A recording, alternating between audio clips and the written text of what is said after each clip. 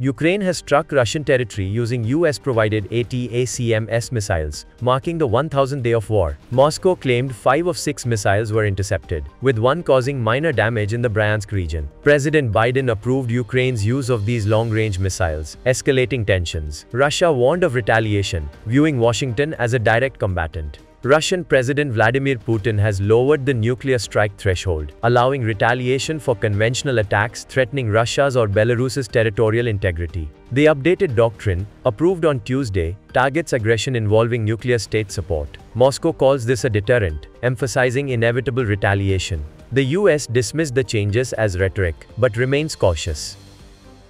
At least 50 Palestinians have been killed in Gaza over the past 24 hours, with Israeli strikes damaging 𝐃𝐚𝐰𝐬 hospital, according to the health ministry. Total casualties since October 7 include nearly 44,000 killed and over 100,000 wounded in Gaza. Lebanon has reported 3,516 fatalities amid Israeli attacks on Hezbollah targets. In related news, UNICEF warns of a silent normalization of horror in Lebanon, where over 200 children have been killed and 1,100 injured in 2 months. However, the Israeli military has confirmed the death of a Golani Brigade soldier in recent fighting, with 3 others critically wounded. Meanwhile, Israeli group Amana, which promotes West Bank settlements, has condemned US sanctions imposed against it, calling the accusations baseless. Furthermore, the US Treasury has sanctioned 6 senior Hamas officials, accusing them of facilitating fundraising and weapons smuggling. Among the targeted figures are representatives based in Turkey and Gaza.